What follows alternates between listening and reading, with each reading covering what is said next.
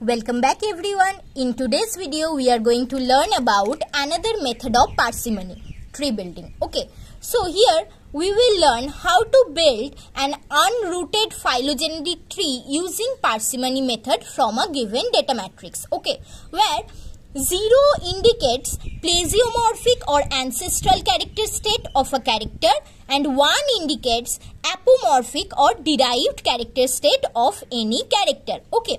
Here in this data matrix, you can see there are 4 types of taxa A, B, C, D and there are 5 characters 1, 2, 3, 4, 5. For each character, there are 2 character states 0 and 1. 0 is the ancestral character state and 1 is the derived character state.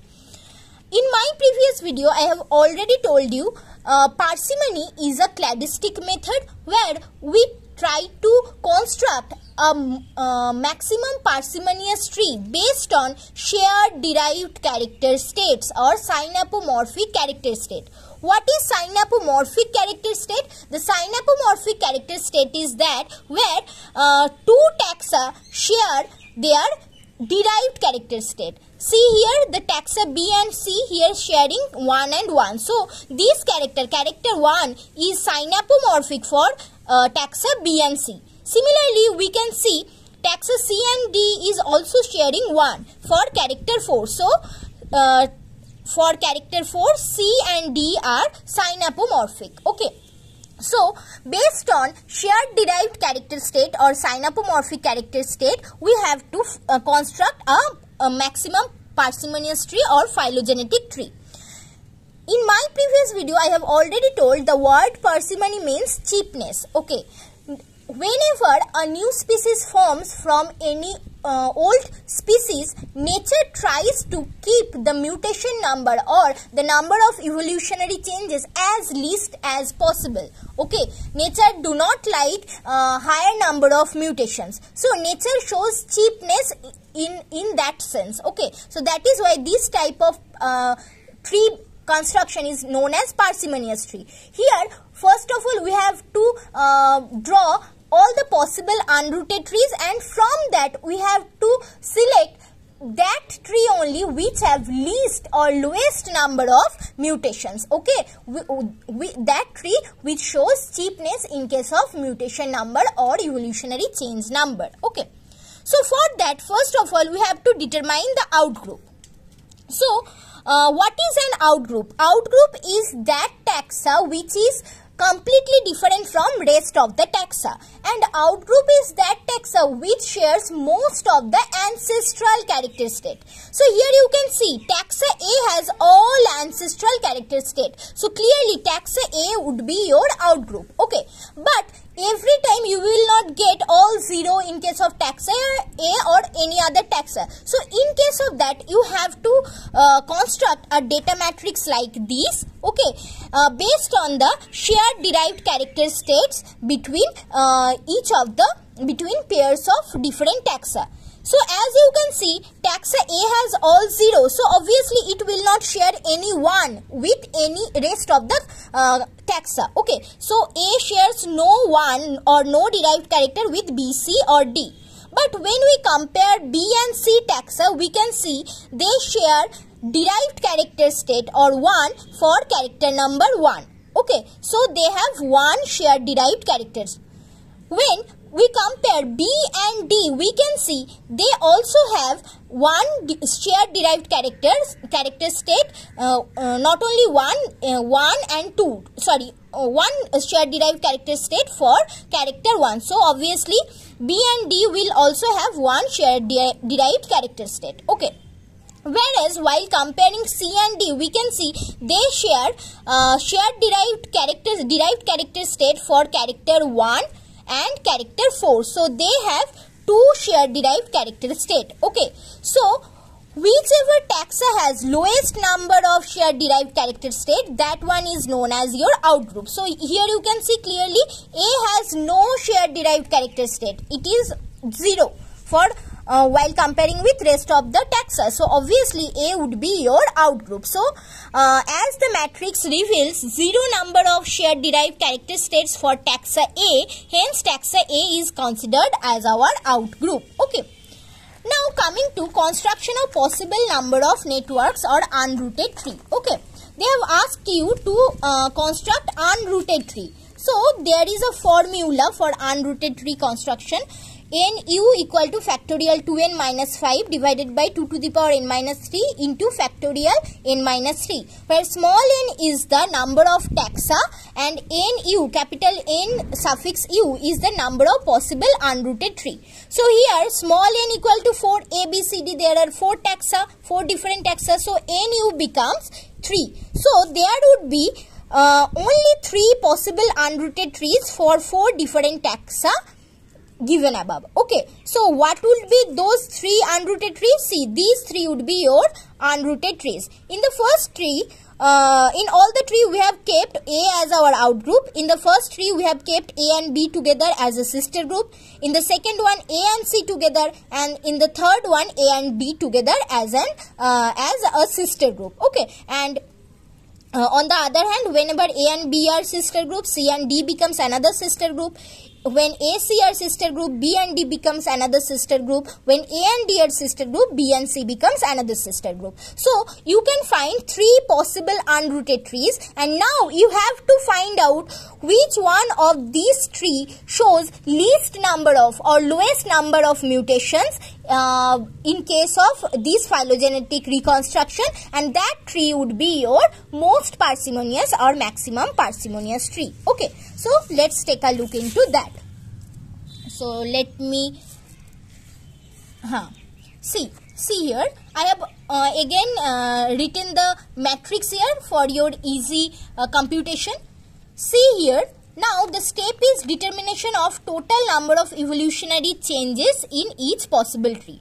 So for tree 1, you can see, first of all we have to find out our outgroup A. How our outgroup A is different from all other taxa, that is from BCD. Okay, so you can see our outgroup A is different from all other taxa BCD with the character 1. Okay, so character 1 differentiate A from BCD. So we have drawn a mutation line for character 1 on the branch of A. Okay, now then you have to find out and for these tree also, see here A is different from BCD by character 1, and similarly here also. Okay, now for tree 1 you have to find out how these sister groups A and B are different from each other.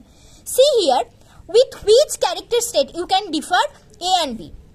See here, only with character 5 we can differ A and B. Okay, so obviously on the branch of B we can draw a line for character 5, a mutation line for character 5. Okay, so character 5 separates A and B, these sister groups.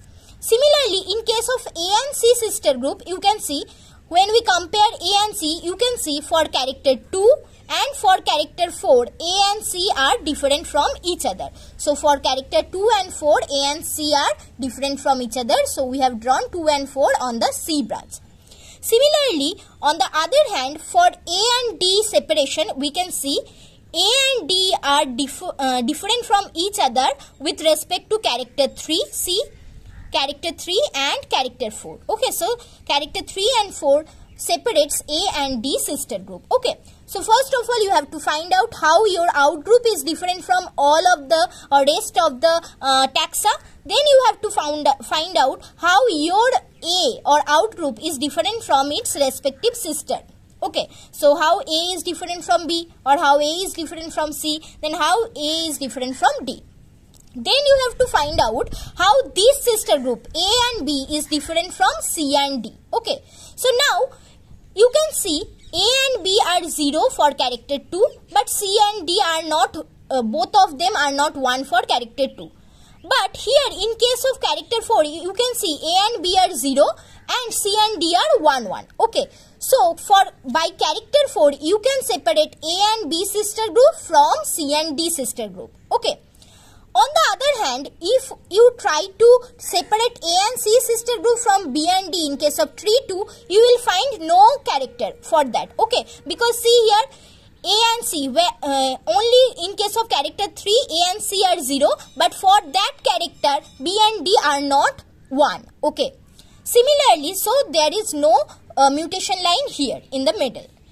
So, next, to separate A and D sister group from B and C, see here is also no mutation line, because see, A and D are similar for character 2. Okay, but and also for character 5, but in case of character 2 or character 5, B and C are not same. They are not sharing 1. Okay, so we cannot separate A and D sister group from B and C. Okay, in case of 3, 2 and 3, but in case of 3, 1, we can separate these sister groups by character 4. Next, you have to separate these two members of this sister group. Okay, see, C is different from D with which character? C and D are different from each other with respect to character 2. Okay, so we have drawn character 2 here. Okay, a mutation line for character 2 here. On the other hand, D is separate from C on the basis of character 3. Okay, D is separate from C on the basis of character 3. D is derived. Okay, so that is why we have drawn the character 3 line on the D branch. Okay, for 3, 2, let's separate B and D together. B and D. See here, B and D are similar for these two characters, but B is separate from D with respect to 3, 4 and 5, and B is derived in case of only 5, character 5. So we are separating B from D with character 5, whereas we are separating D from B with respect to character 3 and 4. Okay, see here, D is derived for character 3 and 4 when compared to B. Okay, got it? Similarly, if we have to separate B and C in case of 3, 3, we can see B and C. B and C are similar for character 1, 3, but different for character 2, 4 and 5. And from character 2, 4 and 5, B have derived characteristics for character 5. So we are separating B with character 5, whereas C is separate from B taxa with respect to character 2 and character 4, as C is sharing here 1. Okay, so C is separate from B with respect to character 2 and 4. Okay, so that is how we can separate all of these taxa with respect to the matrix. And now our next work is to find out the total number of changes in these 3 trees. See here, in tree 1 you can find 1, 2, 3, 4 and 5. Total 5 changes or 5 evolutionary changes or mutations. But in case of tree 2 there are 6 changes. Okay, and in case of tree 3 there is also 6 changes or 6 mutations. So among these 3 trees, which one is showing least number or lowest number of mutations? Obviously tree 1. So tree 1 is our most parsimonious tree. Okay, so you can take a screenshot from here. Here I have written how to separate all the taxa. Okay, based on tree 1 to 3. First of all, see, for tree 1 we have separated A, taxa A from BCD, then taxa A with respect to B, then sister group AB from sister group CD, then taxa C with respect to D, and then taxa D with respect to C. Okay, similarly in case of these two trees also we have separated in the same manner. Okay, please take a screenshot here and do yourself. And last but not the least, we have counted the total number of evolutionary changes or total number of mutations. In case of tree 1 it is 5, in case of tree 2 it is 6, okay, and in case of tree 3 it is also 6. So last step is determination of maximum parsimonious tree. So here, as tree 1 has the lowest number of total evolutionary changes or mutations, that is 5, so it is considered as the most parsimonious tree. So among these 3 trees, our most parsimonious tree is tree 1. Okay, got it?